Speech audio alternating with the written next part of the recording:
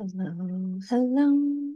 It's Theresa. I'm back. Welcome to the 11th Hour Shaman's Cup of Tea podcast slash video blog, where each week you and I will explore a shaman's perspective and practices in emotional sovereignty, self-reliance, nutritional herbalism and natural health, dream work, intuitive body work, and soul purpose, plus a kaleidoscope of topics when choosing an unconventional path in these modern days.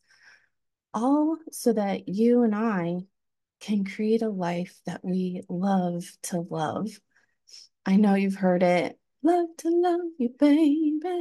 I love to love everything about my life, and sometimes I don't. But I think we all want to love everything in our lives. And so here we are. I'm your hostess, Theresa Gutierrez, grateful daughter of the healers before me, a spiritual entrepreneur, an author, NDEer, a vegan strong mother of four, and goofy Grammy of two, and the founder of 11th Hour Shaman, the portal for bringing your dreams into physical reality. How do we do this? By living in a daily rhythm that's in alignment with your soul's purpose. That's a personalized strategy for success. Together, we'll delve into the secrets of your personal power to heal anything and create a delightful whole life full of beauty, laughter, intimacy, and purpose. This is the place where we connect with our souls again, laugh with our souls again, nourish our bodies, and make conscious contact with that inexplicable peace deep within. If you value transformational personal growth and soul purpose, if you value your body temple and health as the conduit to spirit that it is, if you value your sovereignty and self-reliance, you've landed in the right place because we discuss real strategies and earth-based shamanic practices proven safe and effective for decades or, millennia in all reality. So nestle in with your favorite cup of tea or the coffee that you like the most or a plant-based protein shake. Then take a deep breath. Breathe through your heart and say an internal thank you for the angels sitting right next to you and me. This is your time to feel empowered. Now, let's get after it. Nursing old wounds, 4 strategies to wean off your past. This is quite a story how I came up with this. So I think most of us have heard the phrase of nursing old wounds. In fact, I think it's important to treat our emotional wounds just as seriously as we would treat a physical wound. Like you break your arm, you go to the doctor. Am I right? Most of us likely hear this phrase, nursing old wounds, and think of a registered nurse tending to our wounds, cleaning the wounds, wrapping the gauze, changing out our bandages in the battlefield tents or the hospital. Can you see it? However, for some odd reason, that is my animated funny brain. I was reading a book where the author, Robert Moss, was discussing how we repeat old or our tired out old stories from our past histories.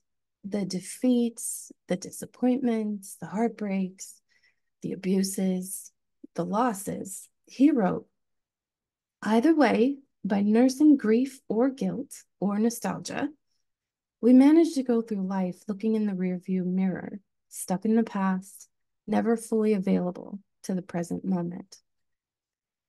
So my brain did me dirty right then and flashed a picture of an older woman nursing the adult 22-year-old wounded version of herself at the breast, sucking the life force energy out of her. It's quite an image, am I right? But that's just what flashed through my head, that this is what we do when we live unintentionally in default mode. It's normal and healthy to nurse a baby or a fresh wound. But picture it, 20 years of regret and resentment as a past version of ourselves when we received a life wound, being nursed and just continually sucking the life force energy right out of our present lives. I'm hoping that image sparks a little humor at the symbolism of what we end up doing to ourselves. This is so damaging to our health, our body, our mind, and our spirit. Just like when nursing a baby for the purpose of nourishing the little one to grow healthy and strong, when we give our life force energy, our time and attention to nursing our past selves stuck in an old wound, we're basically giving our past pain everything it needs to keep growing and thriving. I don't think any of us really want that. So, how do we break this habit? This skill of nursing old wounds like an infant with no end date in sight. I've had plenty of practice with this, been through a bit much, tons of child abuse, deaths of so many loved ones, and divorce. So I'll share what I've learned with you here, how I approached healing those old wounds and created emotional resilience. I want to be really clear that healing and emotional stability are not about being a flat line. It's about your recovery time, your bounce back created by awareness and truth. I've recently been going through several challenges at once, some of which were initially quite painful, but even more painful than the actual circumstances themselves were my thoughts about the events, the other people involved, and myself. I'm not a perfect person. I'm not an enlightened being at this time that I know of. Far from it. But I do continually use these strategies below to climb my way out of any dark pit of despair I find myself at the bottom of. I have had many, many, many blessed moments of, I guess you would call it, awakening or enlightenment. And some have lasted for days, and some just that moment, that day, that incredible perspective that brought healing and peace and unconditional love. And although I don't get to live in that every second of every day, because my life is not a flat line, as I'm sure yours isn't either, we can always bring ourselves back to that foundation of truth, which is that we are always unconditionally loved and unconditionally lovable. So here's some of my strategies. Number one, know your purpose, know who you really are. That is a capital A, divine, thank you, of the divine, and why you're really here.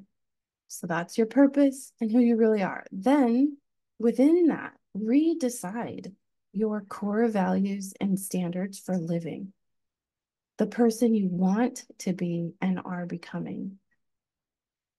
Strategy two, gain perspective and start aligning to and practicing your values. This strategy includes ancient shamanic mindset and many options for shamanic earth-based healing practices to create awareness, connect with source and yourself, digest negative emotions, and transmute the root cause of the wounds. And strategy three, dream a new dream. Engage your innate human gift of fantasy and imagine, just like Viktor Frankl did, all the way to your freedom, your new life on purpose. Strategy four, turn your fantasy into fact. Dance to the beat of your own drum. Find the daily rhythms that keep you feeling connected to yourself, your heart, your soul, your source, your dreams, and that keep your focused attention and energy on creating a deeply fulfilling life that you love. Each of these strategies deserve their own book or blog or lots of words, because a lot of power resides within these strategies. Literally, your divine human potential gets activated in here. So I really encourage you to jump in and do this healing and growth work. About a bazillion years ago, okay, maybe more like 6 years ago, I used an herbal essence to support me in releasing something specific from my past. I used a blend of garlic, rhubarb, and one other herb that I can't recall. And using these plants in meditations, herbal essences, teas, or tinctures, even as food, can really support our healing in powerful ways. But for this instance, I used it as an herbal essence that I made myself, which means I make a tincture out of those herbs, which takes 6 weeks. And then I take 1 drop of that tincture and I put it into 1 ounce of fresh, pure water. And that is the herbal essence. The herbal essence then is taken at 4 drops under the tongue, held there for 1 minute. And you take that time to really be with the plants in your mind's eye.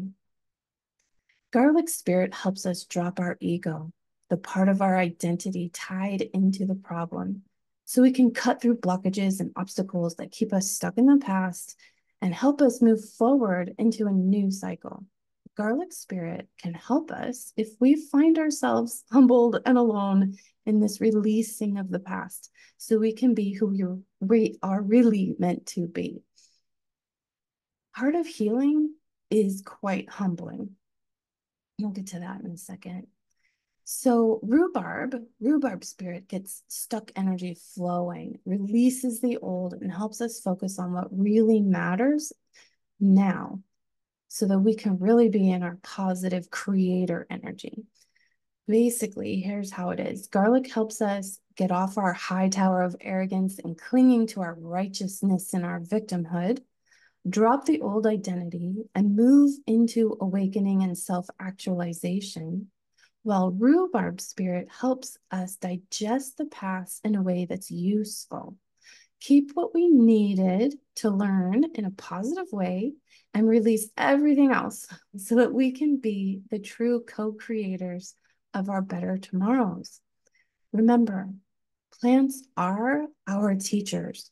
When we invite plants into our lives and our bodies, we're inviting wise teachers who have already successfully overcome their challenges that are symbolically likened unto our own problems, dilemmas, and mysteries. They instruct our body, mind, heart, souls on how to reanimate and restore the functions of our holistic health so we can fulfill our soul's purpose for being on the planet right now. And clearly, we're quite needed right now with everything we're going through. So I suggest we carry them in our pocket, a locket, a teacup, or balm. Place them under your pillow to dream with and let them support your healing. If you need support weaning off your past and creating the future of your dreams on purpose, I am here for you. All of you, your humanness and your omnipotent soul. Simply reach out to Theresa at 11thhourshaman.com. Today is always the best day to get started, and I really can't wait to hear from you. Big hugs till next time. Thank you so much for tuning in to 11th Hour Shaman's Cup of Tea. It has been such a delight sharing this time with you. Remember, there is no reason for you to fear what's coming or settle for less than what your free-spirited, unconventional heart desires. As A Course in Miracles so perfectly states, nothing real can be threatened. Nothing unreal exists. And my cousin, Maria Owl, reminds us that when we know our eternal nature, no one can control us. You deserve to embrace your humanness and your omnipotent soul in this outrageous, beautiful, somewhat dramatic dance we call life, and you deserve to know the truth about healing and your divine human potential. You can heal anything when you partner with spirit, plants, and your very own soul's purpose. If you've enjoyed today's episode, please subscribe and download a few episodes that inspire you, make you laugh, or get you journaling and medicine making. Please share this episode with the people in your circle of influence that are also seeking spirit-led self-reliance practices, a reconnection to their own soul, and a desire to heal anything blocking them off from their most delightful life. Part of our soul's purpose is what Florence Scovel Shinn called perfect self-expression. Are you stifling your self-expression in some way? Where is that happening, and how can you move forward? I'm here for you and yours. I'm so honored that you're tuning in. Until next time, let's be our realist selves and move forward towards our dreams, one lit up step at a time. Big, squishy hugs till then.